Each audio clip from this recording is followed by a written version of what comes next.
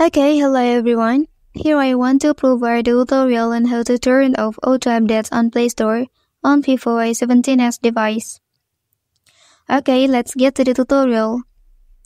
If you are annoyed by the auto update apps notifications on your device, and then you can do the following steps. First of all, please open the Play Store, and then click the icon at the top right corner. After that, select Settings here, and then click Network Preference. And then please tap the Auto Update Apps option, and then you can setting in the update over Wi-Fi only, or you can activate the next option, Don't Auto Update Apps.